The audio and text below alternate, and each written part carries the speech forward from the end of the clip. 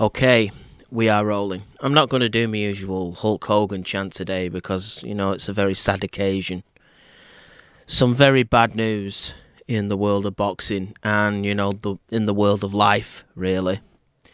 And that's the death of Pernell Whitaker, who was tragically in a car incident and passed on at age 55.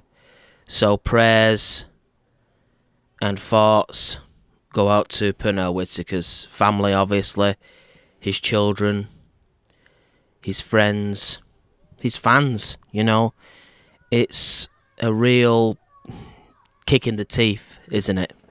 Just shows us how delicate life is, and how we put so many things that aren't important, really, into priorities. And when things happen like this, it's a reminder that what we think is really important is not really the case at all. The trivial things compared with this. I mean, you've got at the weekend a big fight. I'm sure there'll be tributes from Manny Pacquiao and Keith Thurman and the whole event. And of course, Thurman is angry, Pacquiao is angry, the fans are angry, everyone's so worried. Can Manny Pacquiao maintain his status in the sport? Can Keith Thurman return and get back to being a top welterweight again? There's so much worry, But it really doesn't matter, does it? Not when you compare it with situations like this. So, you get lost for words, don't you? Life just sometimes hits you with a spanner in the works. For me, I always seem to wake up and find out these things. And it's ironic that a lot of fans in America found out about this when they woke up. Of course, I'm in the UK, and I was having a sleep, and I woke up to find this news. The irony is just, well, it's troubling. Pernell Whitaker, as a fighter, tremendous entertainer, and somehow he managed to pull it off in a unique way. Usually defensive fighters are like Marmite, aren't they? You either like them or you hate them. Very few people, though, actually find pure defensive fighters, shall we say, entertaining. As great as I fought, and I have big respect for Floyd Mayweather and Bernard Hopkins, as much as I think of them and admire their achievements, they didn't really entertain me, right? In terms of, shall we say, drama, right? There was not much entertainment, and partly that was due to their defensive style. I don't know what it is. Every boxing fan is different. Some people love the pure boxer. Some people like it. I kind of like it all to a certain extent, but I watch different fighters for different reasons, not always entertainment reasons. I've always been a body shots kind of guy, to be honest with you. I like seeing movement slowed down and then seeing the fight, draw out from there. But Pernell Whitaker, as a defensive fighter, right, what made him unique, and will always make him unique, and this is what I think about more than his achievements, and his achievements was vast. He was a 4-division world champion. 40 fights that he won as a professional boxer. Great amateur, right? Olympian, right? Then 2 controversial fights against 2 other legendary fighters, Oscar de la Hoya and Chavez, the great Mexican. Many people felt Pernell won them fights against a terrific legend, and at the time, a megastar, a super young talent in Oscar de la Hoya. It takes some ability to leave the ring with people believing you beat a fresh young Oscar de la Hoya. But let me just say this. Usually in boxing, the crowd goes wild when a big punch is landed. When Mike Tyson lands a punch that rocks his opponent to his boots, as Jim Watts would say, the crowd goes up in a roar, right? Very rarely, though, do they cheer Bernard Hopkins smothering his guy and clinching, or blocking a shot, right?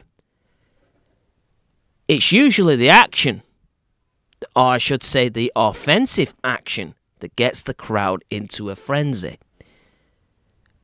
People used to cheer Pernell Whitaker avoiding shots on the ropes. It looked so spectacular. It was entertaining. A bit like, you know when you watch The Matrix, and it was fascinating just to see the bad guys miss, right? But they made it look so entertaining, cinematic. Pernell Whitaker was that in the ring. I didn't really cheer anything that Floyd Mayweather really defended against Manny Pacquiao. But when I used to watch Pernell Whitaker, and a guy used to throw a very good combination, punches in bunches, and Pernell used to make the guy look like he was throwing the punch in slow motion and do all this sort of amazing reflex defensive work on the ropes, or in a variety of positions in the ring, to be honest. And I found myself cheering more for the guy that was defending and avoiding shots than the guy that was throwing. That is unique. You don't usually see that in boxing, and that is what stands out for me about Pernell Whitaker more than his titles and achievements. Unique styles, let's face it, unique styles make people remember you in boxing. Not necessarily always your record, right? You could go throughout the history. Muhammad Ali, his style makes people remember him probably more than his achievements. Most people can't tell you his record, casual fans, but they know what he looks like. They know his presence, right? Jake LaMotta was another one. People can't tell you his record, but they know the guy was a warrior, right? In his own way. Pernell Whitaker, as I said, I'd forgotten his record. I just remember the style. I had to go on Wikipedia to sort of remember exactly the achievements, because his style was so blindingly spectacular in the defensive sense that is what my memory is all about when I think about the guy, right? Of course, Manny Pacquiao is the same in his own way. Floyd Mayweather is the same. The difference a little bit with Floyd Mayweather is his personality in terms of all access and 24/7 sort of is more entertaining than his ring style, right? But not exactly in the style of Pernell Whitaker. But I did find one fight of Floyd Mayweather's in the defensive sense entertaining, and that was his victory over Canelo Alvarez. Moments where Canelo missed so badly and hit the ropes, and Floyd had the audacity to stand there and look at Canelo and look at the ropes and more or less ask the rope, "Are you okay?" Because that shot was meant for me, but it hit you, Mr. Rope. That is typical Pernell Whitaker, the audacity of it, right? That got a massive cheer from the crowd. You remember that fight? That got a massive cheer from the crowd. Floyd Mayweather that night, there was the way he held himself, the assurance of that style just took me back to Pernell Whitaker and some of the fights I saw during the 90s. Some of the clips I remember being shown, I think it was late at night on BBC, about Pernell Whitaker, when a world-class fighter like a Roger Mayweather would throw a shot and it would look for all the world like it's landing, and it almost looked like on purpose Pernell would let it get to within a slight inch and then move out the way and look at Roger Mayweather as if to say, "Is that all you got?" The assurance was just spectacular. Takes supreme confidence to do that.